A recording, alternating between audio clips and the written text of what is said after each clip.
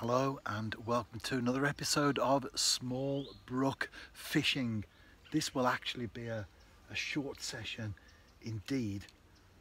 I've just been on a journey, dropped someone off somewhere, going to pick them up later.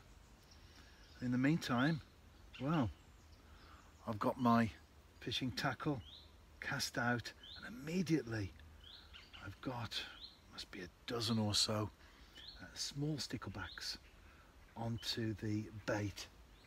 I've just snatched but didn't actually connect with one. You do have to be careful because you don't want them to take the hook. If they do, they tend to be larger fish, and I do have a very fine disgorger, so I'm able to get that sorted. And I had one on almost then. It came off just as I lifted it from the water. That's fine though, they don't get spooked. It takes a lot to spook these fish. They're not. Another one came off just as I lifted it from the water, and it dropped back down, and for a moment or two wondered what was happening. Then it's gone back down and it's on the bait again.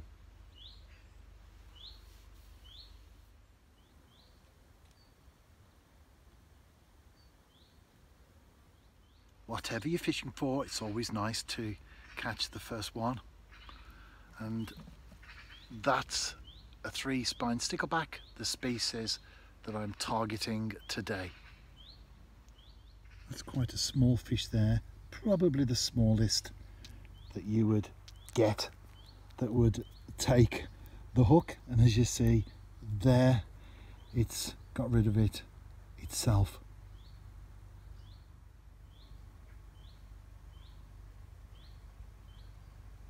Another one there, and again it taken the hook.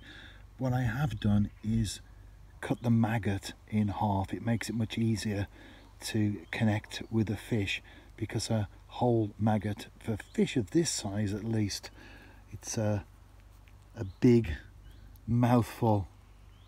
That can certainly take a maggot reduced though. Then of course you've got pinkies and squats if you wanted to go down that route.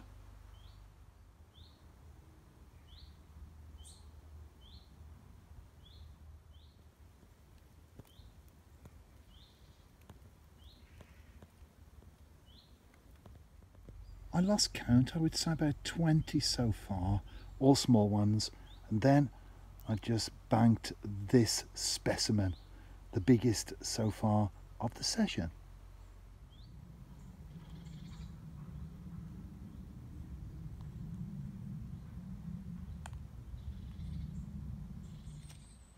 I have been banging the Watercraft drum a lot recently, especially in these sessions, very shallow, very clear brooks.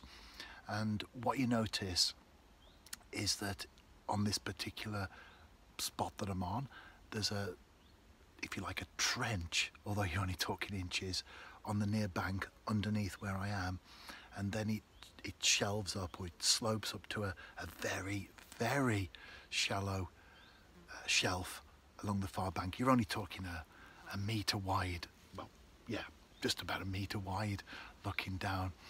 So the fish are concentrated in the trench, and that's why Watercraft is important, because if I put a bait in the shallows, as it were, nothing. Even if I drop my bait on the slope halfway down, I'm getting just very small fish. They're too small to even take the bait. But once I drop it into the channel, the relatively deep water, that's where I'm getting the action.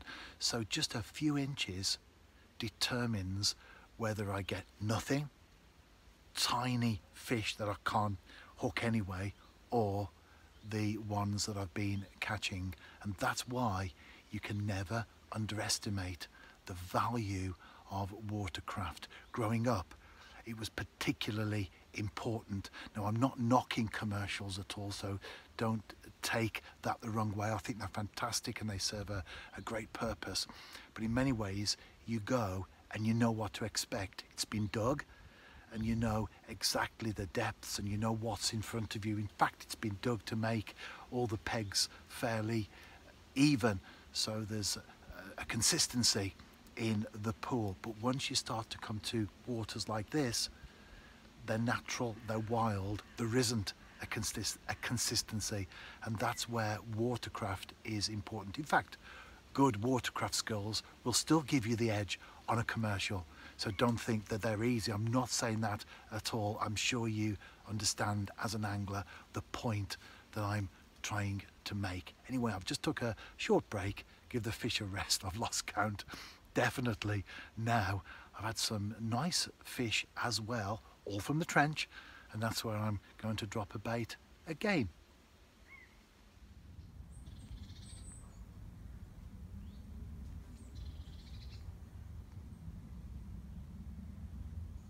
Heading back to the car now. That was very pleasurable indeed. I certainly enjoyed my short visit to that particular brook. There's someone that I mentioned that I dropped off and I'm going to pick up. It's my wife. Since lockdown kicked in way back in March, she's been helping some elderly ladies out with the shopping and doing a few jobs for them as the restrictions have been lifted, and that's where she is right now, and I'm going to pick her up and then continue with the rest of the day. How about yourself? Tight lines, and I'll see you soon.